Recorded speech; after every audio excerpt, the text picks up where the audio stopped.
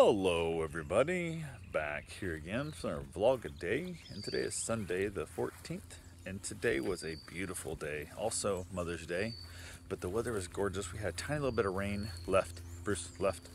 We had a tiny little bit of rain. We went up we actually got this morning, got a couple things done, nothing major. Went up to St. Augustine to hang out for the day, for Mother's Day, to where we did last year also.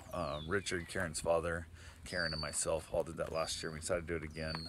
On the way there, we caught a little bit of rain, not much. Our state needs rain, it really does. Although ironically right now the grass is heavily dewed, which is a good thing. We need as much moisture as we can get. So went ahead, got there, the rain had stopped, so we didn't have to worry about walking around in the rain and stuff, which was very, very helpful.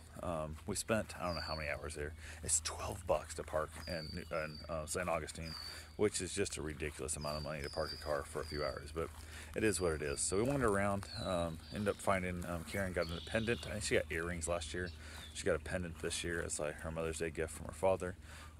Absolutely had a blast. It was just a good time. We hung around, saw a bunch of things, just walking out of the shops and stuff. Last year we did not do it, but this year I decided I wanted to go ahead and go over and hit the fort. So we went and checked out the fort.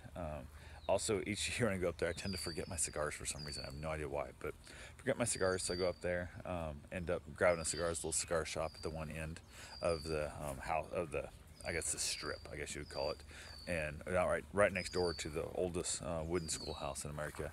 And from there, we went on down. I smoked cigars. We wandered around the place.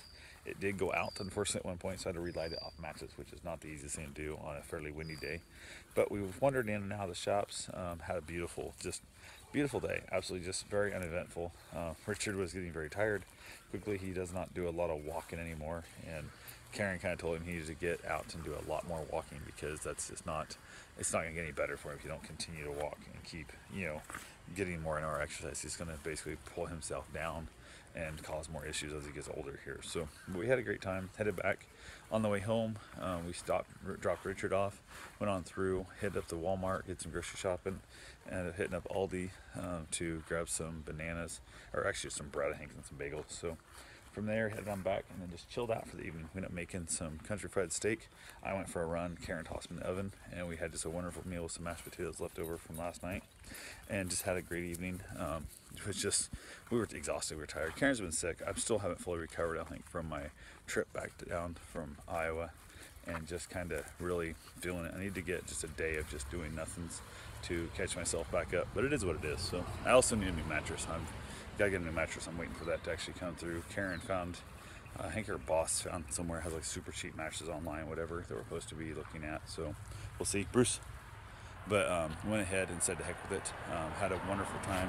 Chilled out, went to go to bed, watched some Netflix, and take a nap. And actually hit asleep. And it was just enough. We said hell with it. Threw in a comedy special and just went right to bed. So worked out wonderfully and had ourselves a safe and wonderful day. So hope you guys take care. I'll talk to you tomorrow. Thanks for watching.